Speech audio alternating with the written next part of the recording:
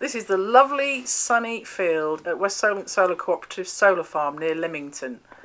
Here you can see the first activities on site back in late April 2014 with the Scottish and Southern Energies substation being installed. These are the glass reinforced plastic panels going on around the switchgear.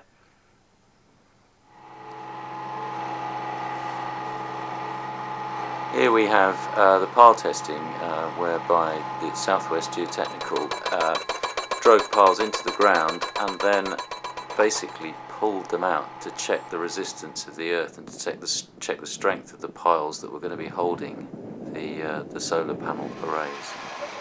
That's right, back in January they'd done some soil survey tests to test out the strength of the soil and the degree of inert material that might obstruct the piles if they were driven into the ground.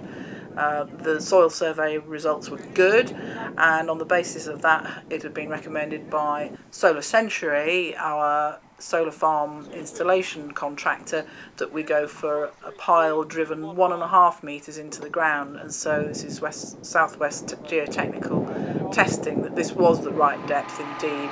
And here you can see one of the piles that's been already tested being pulled out of the ground to be taken away.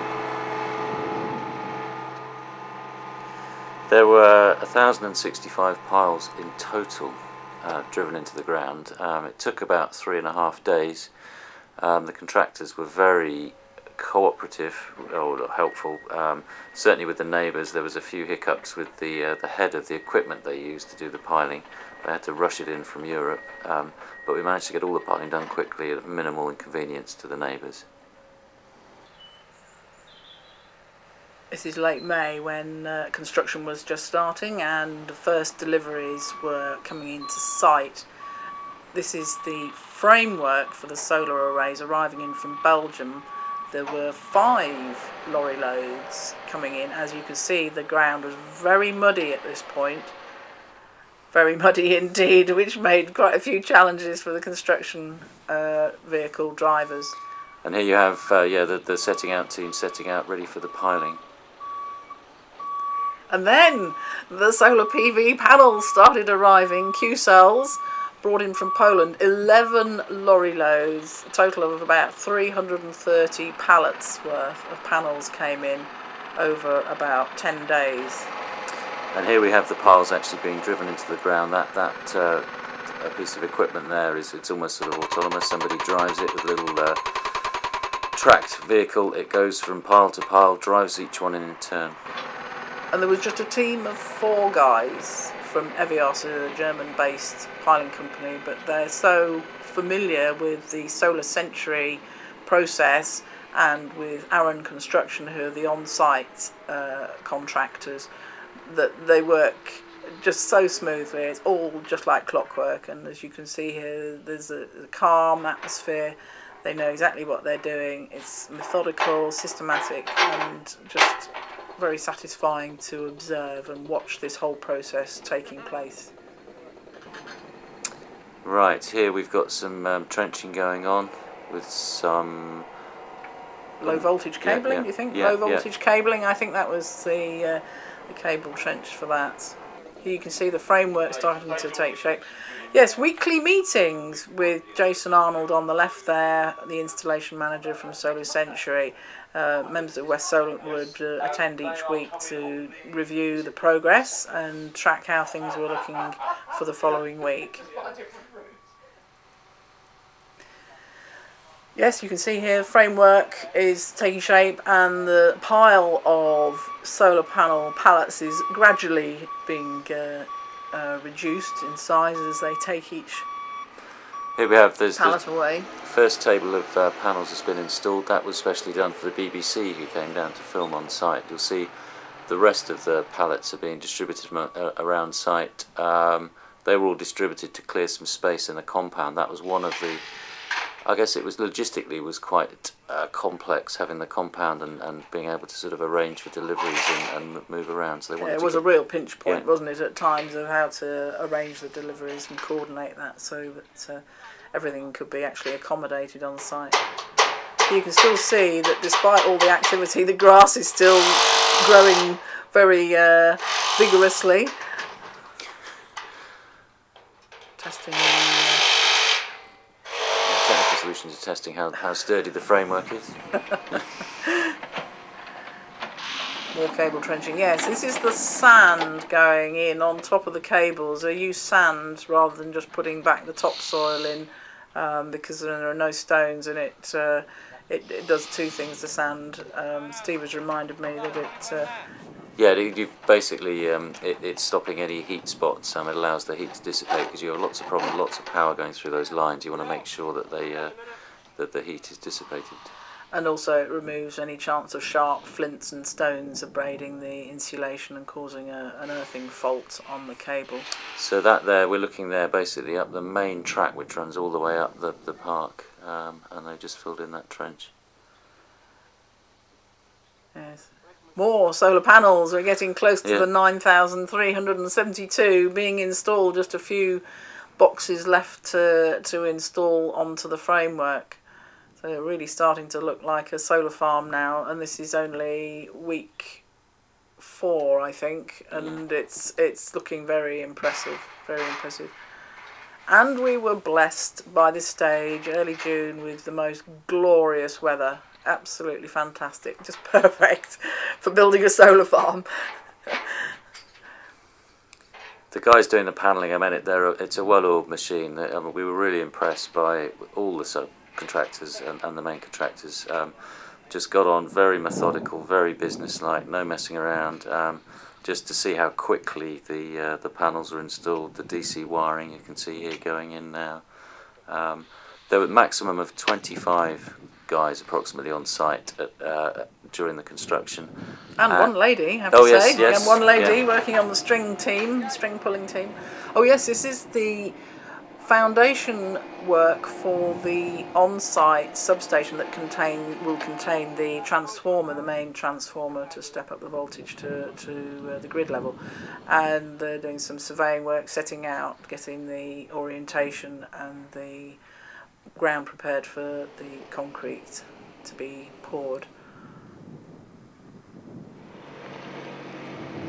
Last of the inverter, last of the panels going in. I think we're going to be seeing some inverters shortly. Yes. Yes, we're going to say something about the fact that the panels were laid, as you can see, in a transverse, a landscape orientation, and there are some real benefits to this. Steve? Yeah.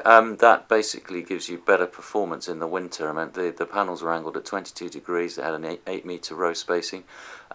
You accept the fact there you'll get a bit of shading in the winter, but by having them in a landscape orientation, that minimises the performance drops in the winter. Here we can see the guys just starting to undo the DC cables for the modules. They'll be connecting those up and then doing some string tests. So how many panels were there in a string, Steve? 22 panels per string, and then 6 or 7 strings per inverter, and then 64 inverters, which were all connected up, and then via the distribution boards were connected into the transformer. Yes. It's like branches of a tree, isn't it? All coming down into the main trunk, isn't it? Effectively, just the little twigs then joining into the boughs, and then all the boughs joining into the main trunk, and it's literally a gathering process. Yep. Pulling all the power that's being generated from each solar panel, gradually coming down this network. So here we have an inverter going in. The guys lifting on, they were very heavy.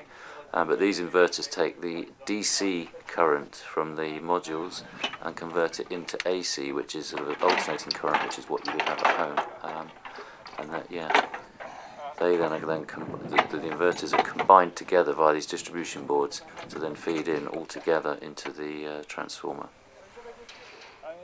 I think we see something of the transformer later. Oh yes, this is one of the distribution boards, again another great unwieldy piece of equipment, a panel board it's described as. There are 7 of these on the site, taking power from a cluster of inverters. So at each successive stage the cable gets fatter. As you can see, the narrower cables going in and produce power to come out through one very broad fat cable that then goes up to the substation. Checking that all the brackets are fully tightened. You can see the difference here. End of June, we've had a long spell, about 3 to 4 weeks of no rain, and from having started the construction in an absolute quagmire, now enveloped by clouds of dust every time a vehicle was moving around the site. So the solar panels were actually suffering from a real layer of dust all over them. This is the SSE substation, the switchgear. This is the contractor who'd come to connect the 11 kilovolt cable from the on-site transformer substation down to the SSE substation. And here we have 4 inverters behind the array and a distribution board. Yes, you can see the larger cables coming out the distribution board, and here are the large cables all coming in from the distribution board underneath the substation, which contains the transformer.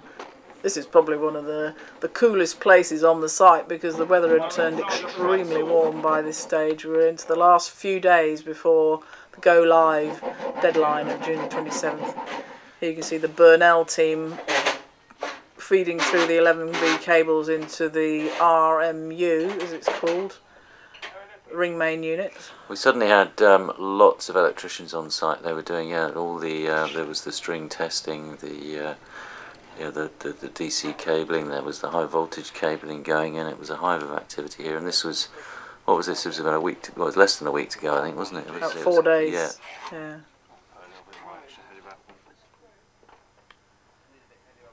But there was never any sense of pressure or panic. They just worked so calmly and methodically. They knew exactly what they were doing at all times. They had a clear plan of how they were going to approach this. There were certain things that were not essential to the go live, and those were obviously left till later. Here you can see the spaghetti coming out of the door of the transformer unit here, the on-site substation. And all those cables have got to be fed in by some poor soul. Here you can see wriggling in and out of the confined space, and that on a hot day is not so good. This is better underneath the substation. It was cool in amongst the concrete and the sand, and there are all the finished connections going through the floor of the substation. So yes, those are all the cables from the distribution boards coming in from all that have been combined from the inverters going up into the transformer, and then a single cable coming out, this one we can see here, which then runs down. This is the connection to the grid, isn't it? Yeah. And on the Wednesday before the Friday start-up, this is Scottish and Southern Energy came on site, and actually those are the 3 phases of the 11 kV cable joining the grid, the overhead power line that runs across the field. So that was quite an exciting process. And Jonathan got a nice ride on the on the cherry picker. Yeah. And here they're putting in the sand. Again, this is a statutory process to fill in over HV cables like this, high voltage being 11,000 volts and higher, to actually make that cable safe under the ground. And this is Mickey from Aaron Construction, just grading the ground, flattening it out. We're starting to prepare the soil for our wildflower seeds, which were sown in late July, August after startup. One of our last weekly meetings. I see there's no sign of any of the cakes that we would have on a regular basis at these meetings. We're well fed and watered at those week meetings. September, October though, yes. Because there's a chance you'll get something through. Oh yes, more clearing the weeds. Ready for the wildflower seeds. So a lot of machinery movement, but this time we're preparing the ground, tidying up. Quite satisfying to see this all improving step by step. Right, here we have, these are the offcuts from the wire, which were stripped of their plastic, and then the aluminium and the copper was collected to be recycled. So yeah, I'm glad he's doing it, not me. Yeah, all the aluminium from the wires that's recycled. And here we have G59 date. There's the cake. Yes. So this is the date when basically the whole park was tested, and it's tested that it can generate and connect to the grid. It has to sort of undergo loads of statutory tests. And everybody was told to keep away from the transformer station while the startup was going ahead. So this is the actual transformer. You can see inside the substation. And there we go, there's 2,160 well, here we are, kilowatts. Yeah, that's us checking that we can actually see some this is power the going meters. through the meter, yeah. That's right, the meters, when the export of the power going off and the red lights on the left, that shows the meter was working, yeah. Well, hey, and then, yes, power being produced. These are the inverters. Those are the displays there, are nearly 30 kilowatts coming from... the maximum rating is 30 kilowatts, yeah. isn't it, output from each one. And the cake, which I have to say disappeared very quickly.